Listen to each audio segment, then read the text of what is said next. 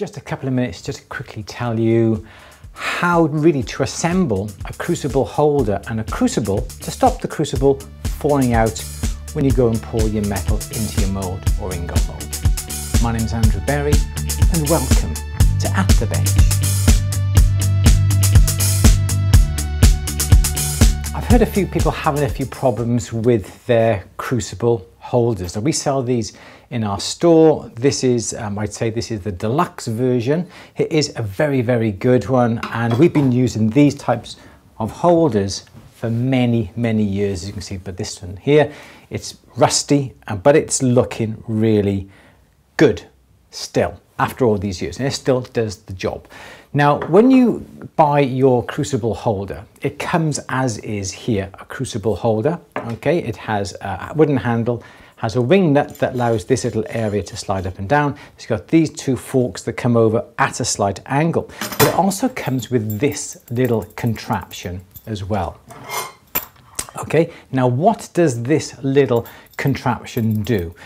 Sometimes when we pack them, it's not convenient to leave them attached to the crucible holder, so we put them to one side, purely to save on carriage. Now, when it comes to putting the ingot mold, the crucible into the crucible holder, there is a chance that when you do tip up the crucible holder, that the crucible falls out due to the weight of the metal. Now that is where this little device comes in handy. Now I've just noticed that on my old crucible holder, this little area here that slides up and down, we've got this angled at this end and this is straight, but this is a brand new one here, and it looks like it may be being put on back to front, but it really doesn't matter too much.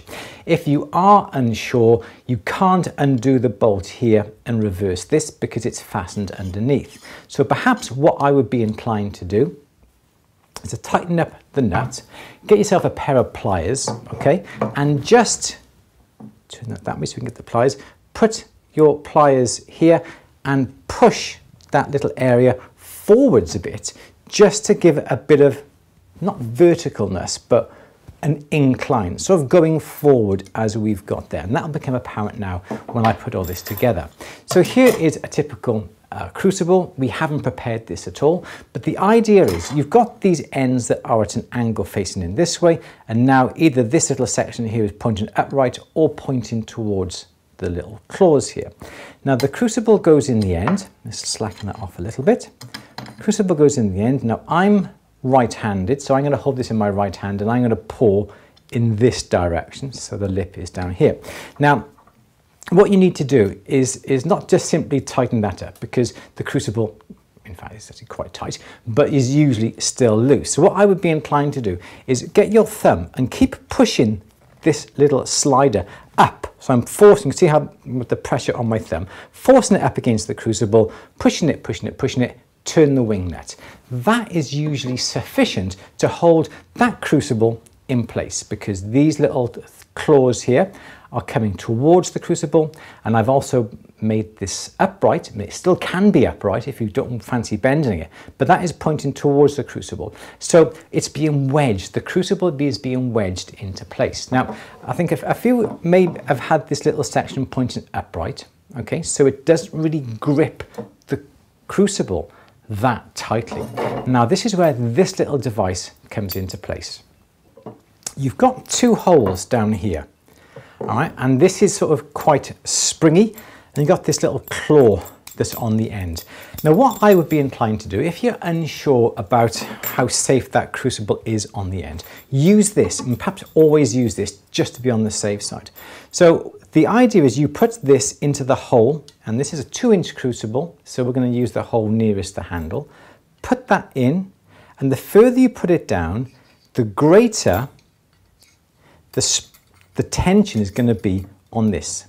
Okay, so bring it right towards the end. There's not an awful lot of tension by here.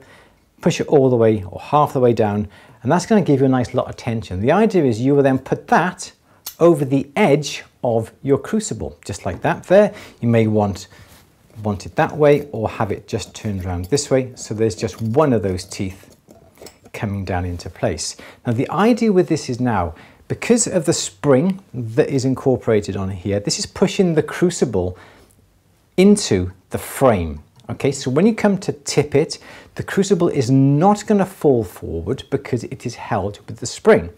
Perhaps you may want to bring that down onto the end here and put that further down onto the end down here. Now the problem that you've got to be careful is that when you're melting your metal doesn't go on this steel part here and get stuck. So always take care not to swoosh your metal around that crucible too much, because you don't want your metal to go onto this steel part, and perhaps have it so only one little claw is just coming over to hold that into place.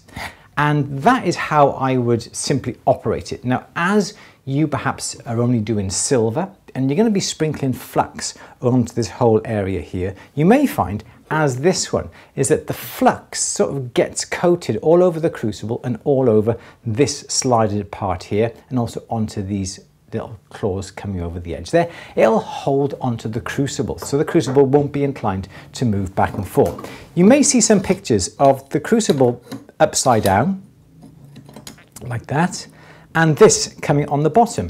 That may be the case, but my argument now is that you've got to try and heat your metal inside this area here. And the whole area here is going to get hot, and this is going to be in direct contact with the flame, and it's going to heat up the handle really, I think, a little bit too much. And if you do swish your metal around or even pour the metal out, there's a chance that the metal may attach itself onto the steel area by here. So personally, I've never done it that way, but you do see some photographs showing that particular setup as we've got it. So if you're unsure,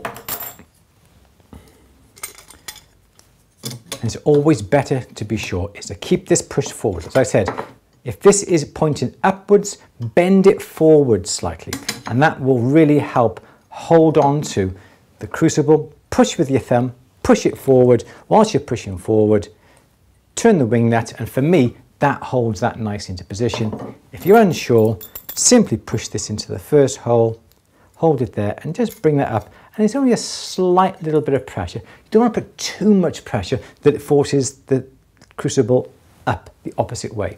So holding that in place will simply make sure that that crucible stays put when you come to melt down.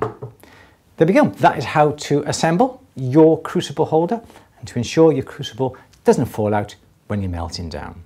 My name is Andrew Berry for At The Bench. Thank you for watching. Take care. See you next time.